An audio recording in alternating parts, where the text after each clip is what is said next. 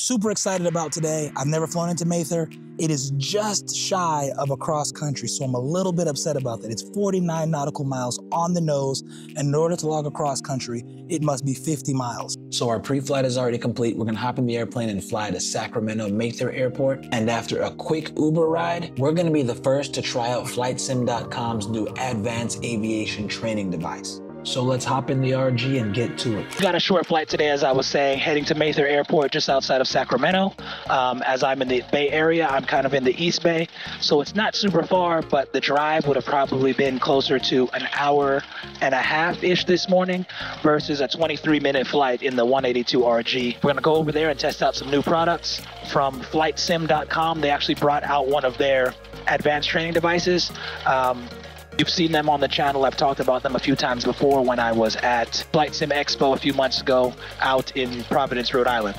First of all, it was the most realistic simulator in terms of yoke and pedals I've ever felt. It truly felt like being inside of a 182, and they've really gotten the forces and the telemetry correct, which is very important. And part of why I don't love flight simulators is if they're super sloppy on the controls and there's no feedback whatsoever, I feel disconnected and I find it really, really hard to fly. As it is on a simulator, it's kind of hard to land. If you're not in VR, the depth perception of how far you are from the ground is difficult. So you couple that with like a sloppy yoke or sloppy pedals, you really get no feedback, and to me that is an absolute no-no. So for the first time after using their product, I felt connected to the airplane. It felt just like the real thing, and that's what I'm all about. If I'm using a flight simulator, since I fly in real life, it's not just like, you know, it is fun for me, obviously, that's why I do it, but it's not just that like aimless, pointless fun of, oh yeah, I'm using a sim because sims are kind of cool, but I don't know how to fly a real airplane. I'm still learning how to fly a real airplane, don't get me wrong. I have my pilot certificate, I've got about 250 hours. I'm not yet an instrument-rated pilot, I haven't gotten my commercial license yet, but these are things that I want to work toward, and I'm going to spend a lot of time in the sim doing so I want to make sure my sim setup is dialed, because I will be able to log 20 hours of that towards my instrument rating. So look out for some of those things that are on the channel. I'm excited for this business meeting. You know, go see these companies, see the new product, and figure out if and how I can end up working with FlightSim.com in the near future. I'm not being paid to say I like them. I only want to work with people who make products that I already love and like, and that I am willing to buy with my own money, as opposed to telling you something is great because they want me to tell you it's great. As I was saying, this is a really quick flight. It's quick up and quick down. So let's get the baby deer legs back down, slow ourselves down, and descend into Mather. I haven't flown this aircraft in a few months, so this flight was a great opportunity to refamiliarize myself with the aircraft, and of course to fly somewhere new. If you enjoy aviation and sim content, make sure you subscribe for more. We'll start a nice shallow turn to final. Airspeed is 80 knots, which I like. I'm very happy with that.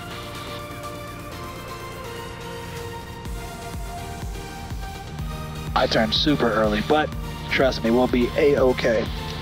All right, everything is good. Third notch of flaps.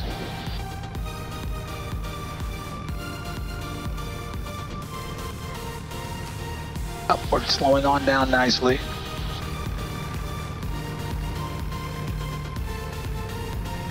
If you watch closely, you notice that I landed flat. All three wheels pretty much touch at the same time, which made that front nose gear bounce. All right, so as we taxi to parking, do me a favor. Comment down below and let me know, do you prefer videos like this, or do you just want to see the full flight videos? We made it, we're here on the ground, Mather Airport. They're probably gonna charge me 60 bucks for parking, but again, it beats the drive, so I will 100% take it. We're gonna run into the FBO, figure out, you know, what the situation is, what they're gonna cost us, call an Uber real quick, and then head over to our meeting. As you can see, I have changed, no longer in the white tee and the bummy shorts. Business time. Cameras on me as always. Let's get it. I am beyond excited. Let's go get on the sim. Hello, this is Fabian Lim. I'm the founder of FlightSim.com. And from a background perspective, I'm a private pilot with instrument, multi-engine, and an Eclipse 500 single pilot jet rating. This is the FlightSim.com FC100 AATD pending, and we're right now putting the simulator through its paces. It has 3 degrees of freedom, powered by D-Box Gen 5. And over here, we have our flagship FC100 console, force feedback yoke, 120 newtons. Below here, we have the rudder pedals at 370 newtons and a maximum peak force of 180 newtons. Our flaps module is motorized, so is our elevator trim indicator as well. This is as high-end as it gets for a basic AATD structure. As part of the AATD requirement, we also have the standby instrument over here, where you can adjust the barrel, as like in all standby instruments here. G1000 as standard, PFD, MFD, audio panel itself, and it's a nice touch with the latest X-Plane 12.3.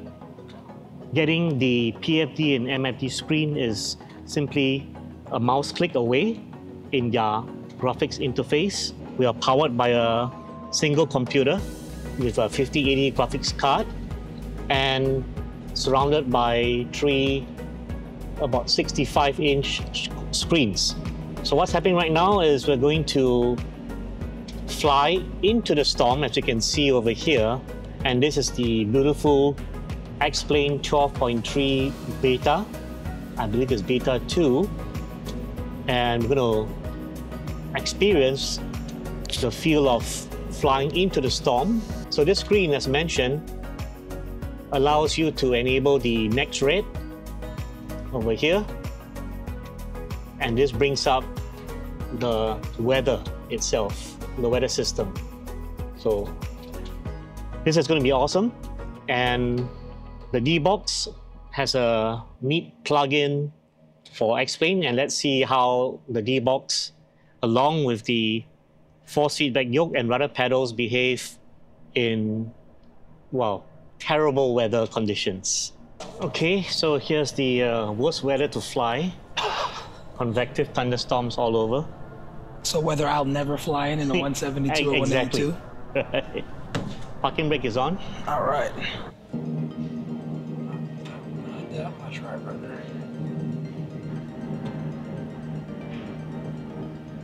Airspeed's alive, 30 knots, 40 knots. 45, 70 knots, up off the ground. Oh, it's so smooth though. Like just the feeling of this yoke. Oh, wow. This is not a feeling easily replicated. And for reference, I just flew a 182 earlier today on the way here, so it's like I'm flying. That's true.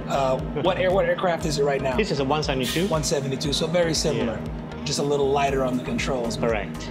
Exactly. It's very much like what I was just flying. This would be a nightmare if I was flying in real life. Oh, yeah. These are the flights that pilots don't come back from. Wow. I can only imagine the development that went into making all of this feel how this feels. Well, we took a couple of days to tune it for sure. Yeah. It's not just the hardware or the software, it's the tuning. Exactly, that's what makes the biggest difference. Anybody can slap some stuff together and quote unquote it works, but does it have the fidelity and the feeling of a real aircraft? And this does. Let's see if I pitch up.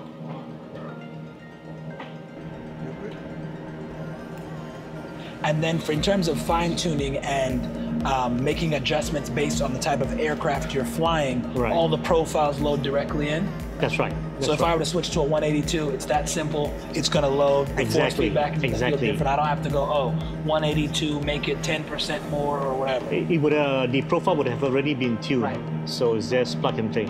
Awesome. Probably what a lot of people may not be aware about the AATDs, you have to also demonstrate the aircraft performance of the real aircraft versus simulated aircraft by plus minus 5%. Wow. Yeah. For the AATD, it is the profiles of the aircraft we submit for approval. So that's going to be 172. For us, it's going to be 172, the Piper Archer, and the Piper Seminole. Okay. They're generally flight training aircraft. Right, exactly. What you're actually going to use. Yes. Okay. Is there anything leaning towards aircraft that have a stick? Like, you know, right now Sling's airplane is being widely used around the place as a training aircraft, and then folks are also starting to use Cirruses. So obviously I would assume you're working on something for that without saying too much. Well, the truth is that we already have a control loading stick we are deploying on our Diamond DA-42 and 40. Oh, shit. Yeah. I didn't like that feeling at all. Okay. Yep, the weather's coming in. Wow.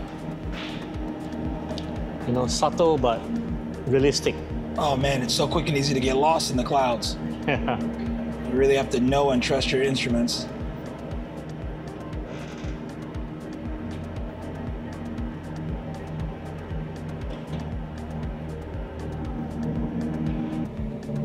These are not days that Southern California has often.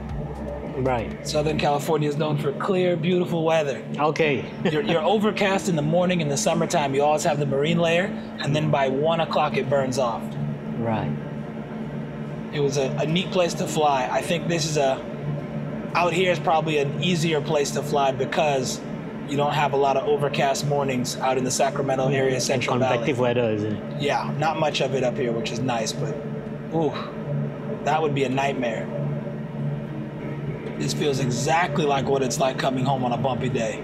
Oh yeah. The kind where you go, why did I do this? Why did I take off? I should have stayed home.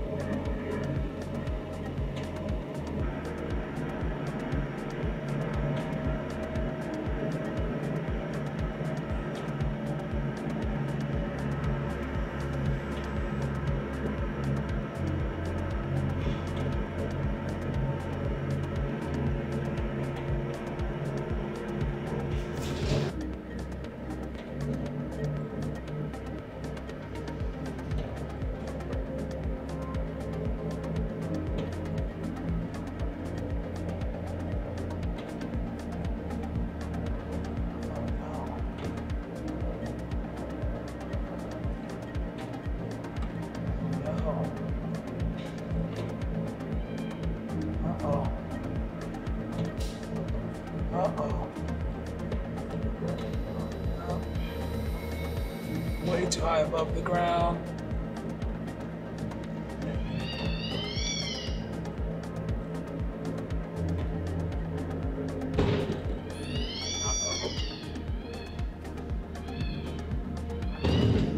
That is always a challenging part.